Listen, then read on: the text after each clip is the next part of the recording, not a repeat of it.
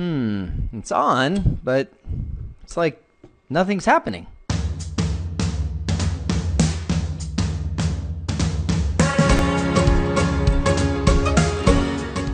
By the time we're done here, we will implement the commands needed to assign an IP address to a Cisco router and enable the interface.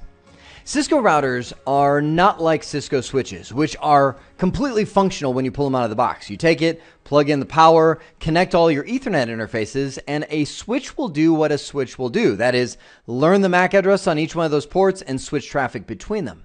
A router, on the other hand, is literally a dead paperweight until you enable the interfaces and start your configuration. This provides a summary of what you need to do to accomplish that, and it all starts with my favorite command of all, show IP interface brief. All right, so let's plop down right here. I've got my console cable plugged into this Cisco router, and I'm going to flip over the configuration. Hit the enter key a couple times, and there it is, show IP interface brief. This is an out-of-the-box state of a Cisco device. You can see, I should say a Cisco router particularly, you can see every single one of these interfaces shows the interface number. It shows the IP address is currently unassigned because we haven't done anything. The big one is the status. This will be one of three options. One is down. That means it's literally not connected. So for instance, if I unplugged a cable and the interface was actually active and working, it would say, oh, I've lost connection. My status has gone to down. You can see right above that is administratively down. That means it's down, but it's not so much because the cable is disconnected. It's because I, as an administrator, shut it down, or I didn't turn it on, or I'm waiting to configure this device.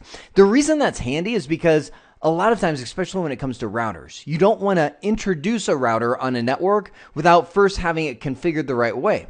There's so many network outages that have been caused because people don't know that when they take a router, it might be a DHCP server that hands out IP addresses, and they plug it into a network and they cause a bunch of the devices to fail on the network because they think that's the router to the internet, and it causes all of their traffic to essentially go into a black hole. So this option right here, the status, gives us that property. Of course, the third one is up, right? You can have it administratively down, down, or up.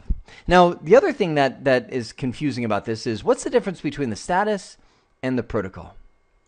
Well, that's really the difference between layer 1 and layer 2 of the OSI model. The status is layer 1, the physical layer. Are we physically connected? Are we physically working and functional?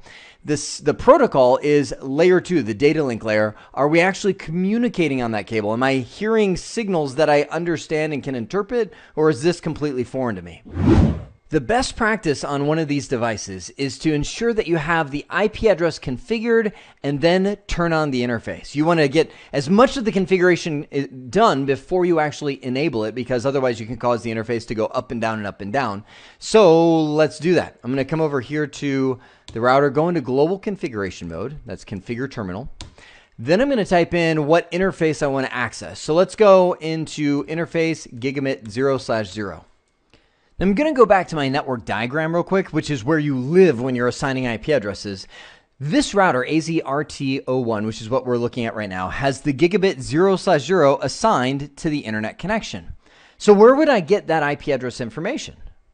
Well, I would get it from the internet service provider. So if I was using, here in Arizona, we have CenturyLink, we have Cox Communication, whatever carrier I was using, I would contact them. They would provide me the public IP address information, and I would assign it to that router. Now, in this case, we don't have that information. This is just kind of setting up a base configuration. So oftentimes, we might put a placeholder IP address. We might put what we think it's going to be, or we might just leave it off until we get to that configuration. Nonetheless, to demonstrate this, I'm going to assign that interface the IP address 192.168.10.1.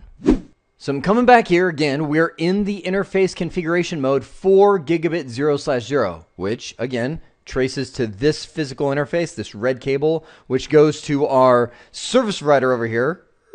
That's this guy. So the first command will assign the IP address. We'll do IP space address, and let's use the context sensitive help. Question mark. 192.168 10.1. That was the IP address that we came up with just a moment ago. You notice you can also say, I just want to get the IP address from a DHCP server. A lot of internet service routers will do that for you, and that's where they will automatically assign you the IP address, and your router will just take whatever it's given. Usually consumer-grade connections will use dynamic IP addresses using DHCP, whereas business-grade connections will have a static IP address because you want that stability. I'm assigning this statically to the router right now. I'll do a space question mark. And you can see here's the subnet mask. Now, this would also be given to us by the service provider, but the most common subnet mask in the world is known as a Class C mask, 255.255.255.0. A ton more about subnetting in a later skill. So I'm going to hit the enter key. And there's no feedback. There's no, yes, I accepted that. I was talking to my wife once, and she loves when I rub her feet. So she's laying on the couch rubbing her feet, and I go, is this doing anything? She's like, yes, just keep rubbing my feet. I'm like, a little like, yeah, that's great. Keep doing that. That's nice. She goes, tell you what, if I don't say anything, I like it. If I complain, then I don't. So now I can tell her, you're just like a Cisco router. She'll love that one. Now I'm going to type in end for a moment just to drop back to privilege mode and type in the command show IP interface brief. Hit the enter key and I see that IP address is assigned, but it's not working. It's shut down. So how do we turn it on? Well, actually, let me do this. I'm going to do a show run on the router, which shows the configuration. I'll space down right here to the interface gigabit 0/0. Now, I see IP address that I've assigned right there. Look at this, the shutdown command. This is something unique to routers, is they will have all of their interfaces shut down by default out of the box. It's our job as the administrator to go in and turn them on. Now, we've already known how to negate commands. I did that when I was removing the host name in one of the earlier videos. But what about the shutdown command? Well, it's the same thing. Watch this. Configure terminal. Interface gigabit Ethernet, gigabit Ethernet 0/0, and I'm going to type in the command no shutdown. That's one of the weirdest commands in all Cisco because it's kind of a double negative, so I'm unshutting it, if you will. Notice the status messages start pouring in. It says gigabit Ethernet changed to down because it hasn't done anything yet. It just removed the shutdown state. It's no longer administratively down. Then it's another status message coming in here saying the gigabit Ethernet is now changed to up. Hey, look at this. Line protocol changed to up. Why did it say it twice? Well, remember, I'm going to hit Control Z, back out, do a show IP interface brief. It's measuring the physical connection, layer 1, that's the status. That's this message right here.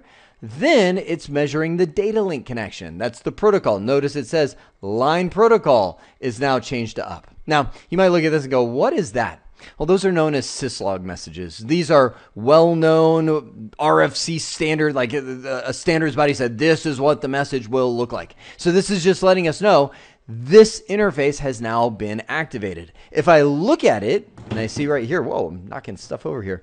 If I look at it, I can now see, I don't know if you can see that, lights underneath it. Hang on, let's get close and personal. Right there, you see the blinking lights that are in there? Hang on, I'm going to do this. I'm going to go in, config T, interface GI 0/0, and I'm going to type in shutdown. Okay, hang on, and I'm going to put it right here and press the enter key. Ready?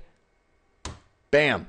See those lights go? Right away. Cuts off the connectivity. I'll hit the up arrow. By the way, it's showing, change state to down. Hit the up arrow. Hit Control A. Move my cursor back to the beginning of the line. Do no shutdown. And where are they at? Where are they at? Where are you at? There we go. The lights are now coming on. That's the status right there. And then over here, we start blinking. Right there. The activity, that's traffic, is now going into that interface. It's working. Now keep in mind, you will be doing this process again and again and again as you configure Cisco devices. It's regular, it's routine to go in and assign IP addresses, change IP addresses, enable the interfaces, disable the interfaces when you need to. Right now we're talking about just the ability, and we're going to put it together as a skill at the very end of this. For now, we have implemented the commands needed to assign an IP address to a Cisco router and enable the interface. I hope this has been informative for you, and I'd like to thank you for viewing.